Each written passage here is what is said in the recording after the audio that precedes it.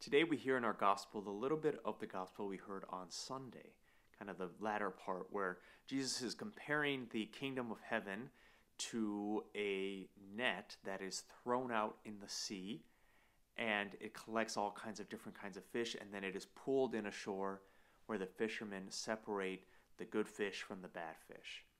And he's saying this as a metaphor or a parable that is describing what it'll be like at the end of the age when God will bring in all people from everywhere, and the angels will separate the good from the righteous from the unrighteous, you know.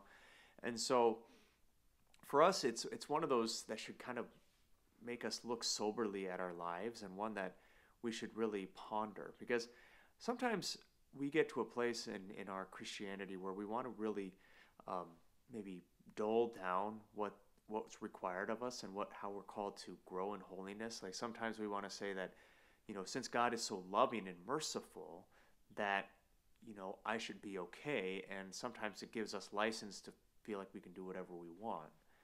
Well, that's not the case at all. When Jesus talks about good and bad fish, he uses the words good and bad are the same that someone would use for um, rotten and ripe fruit. So like the fish, they want to be good for eating. They good for that's going to produce something good in the kingdom. And so it not to take the metaphor too far, but like the fish has to decide how to eat, how to keep itself healthy in the ocean or in the sea, in whatever sense the fish kind of helps itself along to become a good fish, so that it might produce good fruit, or that it might be used as a good meal. So too for us, we're called to grow in holiness each and every day. That it's not tomorrow that we're called to grow, it's today.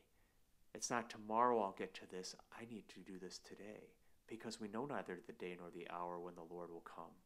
And we're called just to simply be faithful in our calling each day. And so let's ask the Lord today that we might be good fish, that we might be those fish that are found among the good ones and not among the bad ones, that we might strive each day to grow in holiness, so that we might be put into that pile of good ones that gets to inherit the kingdom of heaven.